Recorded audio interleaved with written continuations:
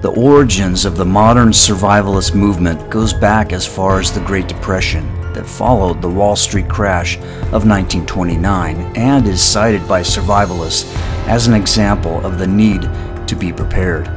However, going back as far as human history can remember, mankind has always had to deal with cyclical events such as the approach of winter. The Inuit people, for instance, had several ways of preparing meat and fish for longer food storage of their hunted bounty. The first way was to cook the meat and eat it fresh. However, this was not very common because of the shortage of fuel for cooking. The second method was to dry the meat as a way to preserve it. They also froze meat to save it and eat later. In modern times, the Cold War era civil defense programs promoted public atomic bomb shelters, personal fallout shelters, and training for children such as the Duck and Cover films. The Church of Jesus Christ of Latter-day Saints, known as the Mormons, long directed its members to store a year's worth of food for themselves and their families in preparation for such possibilities. The Mormons even have a free PDF preparedness manual that I will provide a link to in the description of this video. In the 1960s, increasing inflation, the U.S. monetary devaluation of the dollar, and the continued concern over a possible nuclear exchange between the U.S. and the Soviet Union caused a number of primarily conservative and libertarian thinkers to promote individual preparations. During this time, a man named Harry Brown began offering seminars on how to survive a monetary collapse in 1967, with Don Stevens, an architect, providing input on how to build and equip a remote survival retreat. In the decade to follow, Howard Ruff warned about a socio-economic collapse in his 1974 book, Famine and Survival in America. Ruff's book was published during a period of rampant inflation in the wake of the 1973 oil embargo crisis. Most of the elements of survivalism can be found there, including advice on food storage. The book championed the claim that precious metals, such as gold and silver, have an intrinsic worth that makes them more usable in the event of a socioeconomic collapse rather than fiat currency. During this time, firearms instructor and survivalist Colonel Jeff Cooper wrote articles about hardening survival retreats against small arms fire. In an article titled Notes on Tactical Residential Architecture, Cooper suggested using the Vauban principle, whereby projecting bastion corners would prevent miscreants from being able to approach a retreat's exterior walls in any blind spots. Corners with this simplified implementation of a Vauban star are now called Cooper corners by James Wesley Rawls in honor of Jeff Cooper. Depending on the size of the group needing shelter, design elements of traditional European castle architecture have been suggested for survival retreats.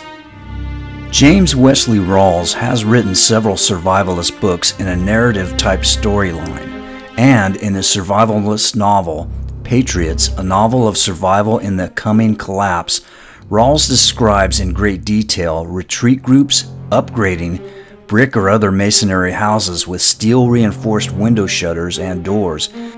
He explains in his novel excavating anti-vehicular ditches, installing warded gate locks, constructing concertina wire obstacles, and setting up listening posts and observation posts. Rawls is also an advocate of including a man-trap foyer at survival retreats, an architectural element that he calls the crush room.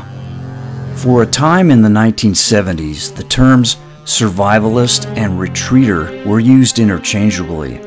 While the term retreater eventually fell into disuse, many who subscribed to it saw retreating as the more rational approach to conflict avoidance. Survivalism, on the other hand, tended to take on a more media, sensationalized, combative, shoot it out with the looters image, thus somewhat demonizing the survivalist movement during the 70s. In 1980, John Pugsley published the book The Alpha Strategy.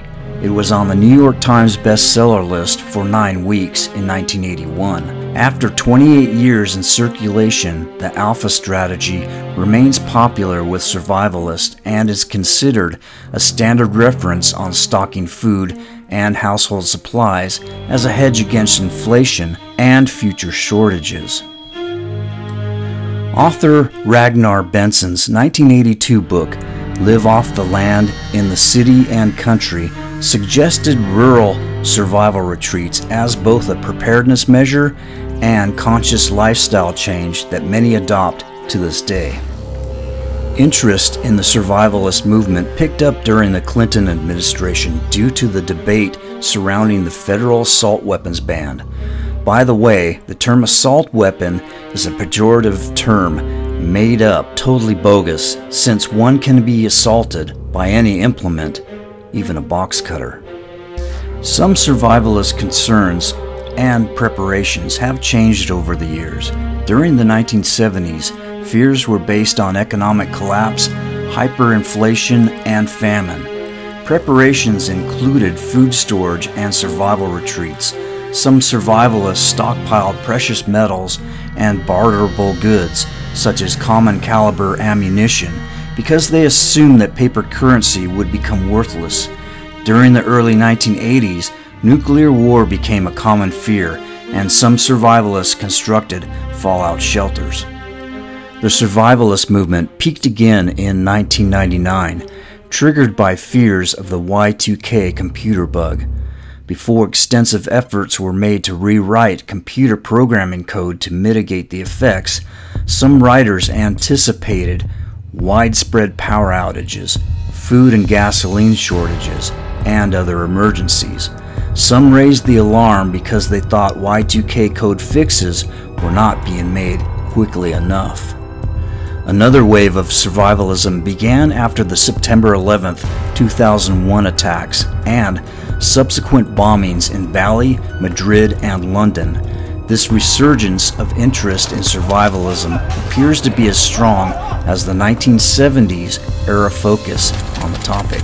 The fear of war, avian influenza, energy shortages, coupled with economic uncertainty, Hurricane Katrina, has increased interest in survivalism topics ever since.